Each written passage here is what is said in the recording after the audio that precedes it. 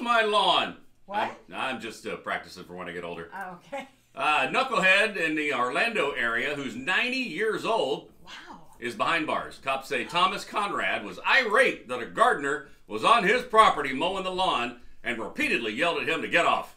His next-door neighbor walked over to intervene and told Conrad, stop yelling at the gardener. Conrad threatened to punch the neighbor, who replied, go ahead, but I wouldn't advise it or police will get called. Conrad then allegedly punched the neighbor in the face. Oh, my gosh. Twice!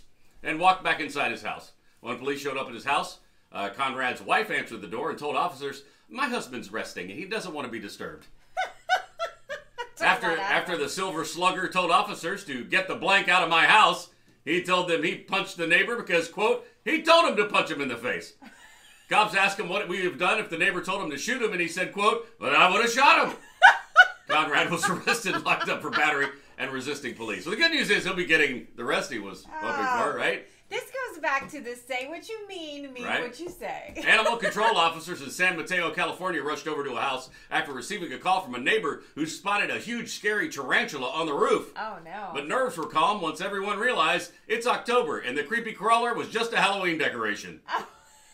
This time of the year, police departments and all other local agencies receive tons of phone calls from people frightened by realistic-looking Halloween decorations. The animal control officer was given permission to the homeowner to climb up on the roof with a cage to trap the arachnid, but he got up there and immediately discovered a fake plastic spider.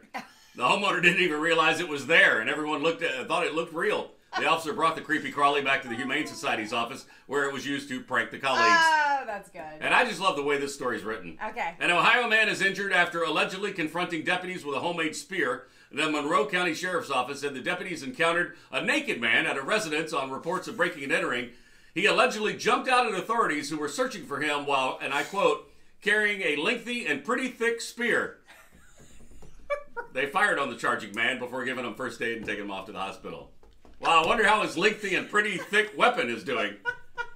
Hang on, let me whip out my lengthy and pretty thick spear and use it as a weapon. That's awful. It's just the wording. Anyway, those are your Knuckleheads. You can find those stories and more at Mel and Scott in the Morning on Facebook, Gator Country 101.9, and on our YouTube channel. Be sure and subscribe. Mel and Scott in the Morning. We post our videos there every day.